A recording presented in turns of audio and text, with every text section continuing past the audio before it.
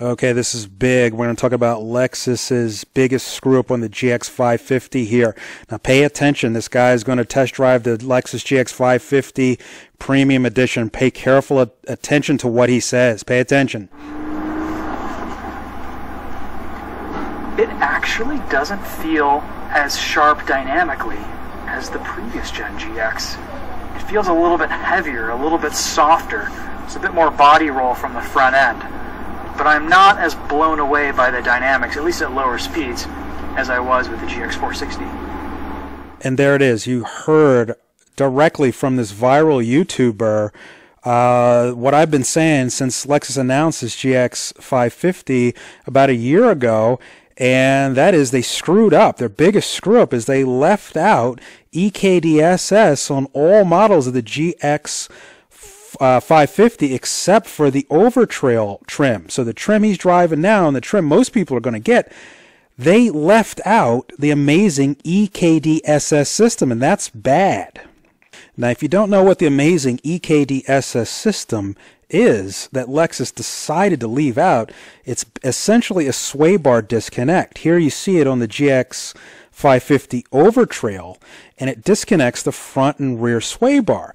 Now, more importantly, and getting back to what the test driver just talked about, here you can see it's on the left here, free to articulate. But when it's locked, and we're going to see it again in a moment, when the sway bar is locked, when you're on road, it actually, here it is locked, it will give you an incredibly firm on-road feel. In other words, the body roll will be completely eliminated. This in the past has been a GX staple. The previous generation, the GX460, had the KDSS system standard on all trim models, and it allowed you to do what you're seeing here, which is off-road. You get articulation, maximum articulation. But more importantly, and getting back again to what this viral YouTuber is complaining about, once you take this system on road, you get an amazing flat level feel. In other words, body roll is substantially eliminated when you are on road. So you heard straight from one of the earliest test drivers of this GX550 that he is not impressed with the GX550 Premium Edition, and that it's given him more body roll, that it feels heavier. It's not wowing him. It's not impressing him like the previous GX460 did. And that is a direct result of Lexus going against their Kaizen principle, that is continual improvement, and instead doing anti-Kaizen and completely omitting this amazing e-KDSS system on all GX550 trims except for the Overtrail Plus, which you see here. Now, in my opinion, this is one of the biggest mistakes Lexus has made with the GX550 and could ever make, because part of the standard Lexus GX experience in the past, going way back to the Lexus GX470, was that it came standard on all trims with KDSS. So on road, like you see here, the sway bar is locked up, and as a result of being disconnectable, the engineers could essentially add the thickest possible sway bar you could imagine, front and rear, to this big fat SUV. The Lexus GX460 has the largest diameter sway bars of any SUV in its class in any truck, period. What that means is on road, this thing handles flat like a Lotus, not literally, but it is amazingly flat as you could imagine. It's something you simply have to experience. And since Lexus took out that amazing e-KDSS system from all of its trims except the Overtrail Plus, first-time Lexus GX550 buyers are going to be left with an experience that is not Lexus GX quality. They're going to get 4Runner floppiness, which is exactly what you hear that YouTuber talk about.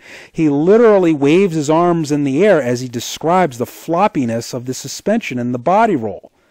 Lexus, it seems, is counting on that. You, the consumer, are either too stupid to notice e-KDSS or you don't care. But what's ironic is the first thing this driver notices, there he goes waving his hands back and forth, the first thing he notices when getting in this car is this, what you see here. This is a huge fail, Lexus, and I complained about this when it was announced, that people are going to get into this supposedly premium, and literally premium Lexus GX550 premium trim.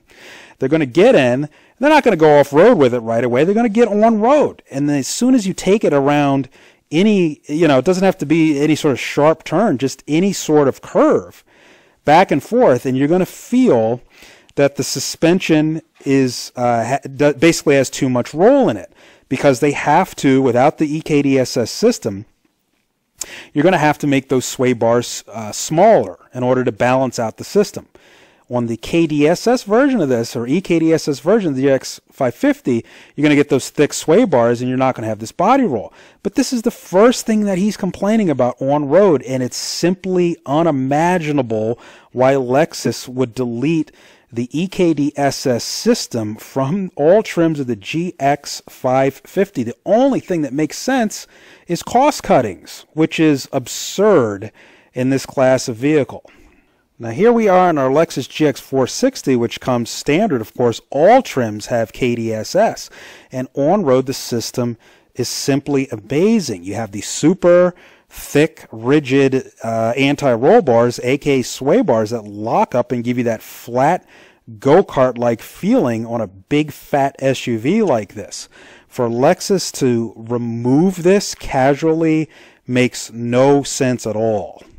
Toyota loves to talk on and on about their Kaizen principle, continual improvement, where this seems again to be anti-Kaizen.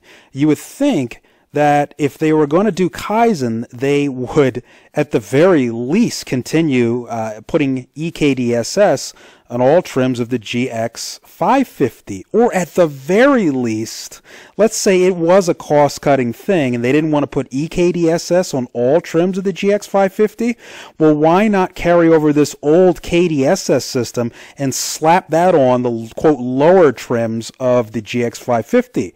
So at least the lower trims would still have the amazing original KDSS system. But nope, they didn't do that either. It actually doesn't feel as sharp dynamically as the previous Gen GX. It feels a little bit heavier, a little bit softer. There's a bit more body roll from the front end. But I'm not as blown away by the dynamics, at least at lower speeds, as I was with the GX460. And they're hoping instead that you're dumb. And they're hoping that, like this YouTuber, they're hoping that you just don't notice. But the first thing this YouTuber noticed, who is viral, the first thing he noticed is how floppy it is and how flawed the anti-roll bars are in comparison to the previous KDSS GX460. And about a year ago, I said, if there's one thing that's a problem with the current Lexus, or the upcoming Lexus GX550, it is that they took away e-KDSS. That makes no sense when this is probably the greatest off-road and on-road invention as far as trucks and SUVs are concerned in this century, in the past 50 years, literally. So Lexus has got to stop playing around with these trims of GX550 and playing around with people's intelligence. The no third row in the overtrail, that's forgivable. The larger size, that's whatever, that's forgivable. But to deny the consumer the e-KDSS system except for one select top-tier trim, when in the past all GXs came with KDSS, that was the GX experience. To then delete that is the opposite of Kaizen. It is not Kaizen at all. It has nothing to do with Kaizen. It's negative Kaizen, anti-Kaizen. You get what I'm rambling about. It is not Kaizen at all. It's a huge step backwards. I want you to keep in mind that the original KDSS system came out on the GX470. So the old school GX470, which you see here, this thing up here, KDSS came out on a GX originally, not the Land Cruiser 200, not the Land Cruiser 100. KDSS came out first on the Lexus GX, aka the Land Cruiser Prado. So KDSS has been a GX staple since the dawn or genesis of GXs. To remove this makes no sense.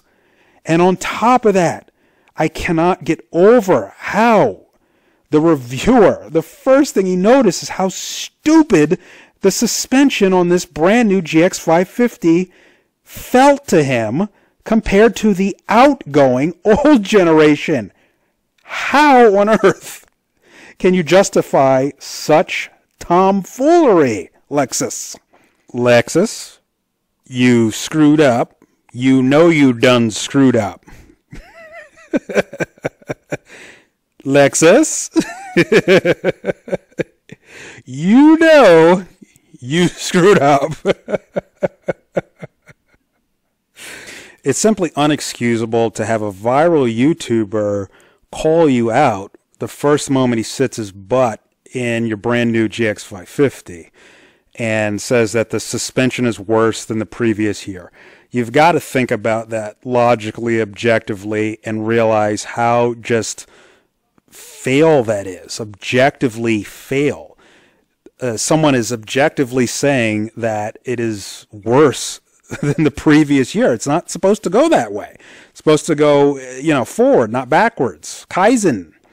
The absolute biggest wow factor that we or anybody gets from their Lexus GX460 is when they first get into it and they either go on-road or off-road and they realize that the sway bars are disconnecting and flexing. And off-road, that means more articulation, but on-road, it means that the vehicle just handles insanely flat. And it is so impressive to experience in real life. The fact that most GX550 buyers are now going to be robbed of this phenomenal on-road experience with e-KDSS is simply unforgivable. It's a huge step backwards. And unfortunately, despite what Lexus thought, as you saw with the YouTuber driving his initial impressions, it's not going to be lost on them. It's not going to go over their heads. They're not going to go, oh, I don't notice any difference here. It feels all good to me. No, to the contrary, it's going to end up being the first thing that the driver notices. So it is in Lexus's best interest to seriously listen to what people are saying. Stop playing around and cheapening the features on the Lexus GX550. Make it like the GX460, which threw pretty much everything at you, especially the core features such as e-KDSS. I know I'm rambling, I know I'm repeating, but you've got to realize that when a casual test driver hops into this thing and says there's body roll on it, when there's a fix for that, when there's been a fix for that, for who knows how many years, called KDSS, and you've willfully decided to delete that for reasons unknown, it just doesn't make any sense.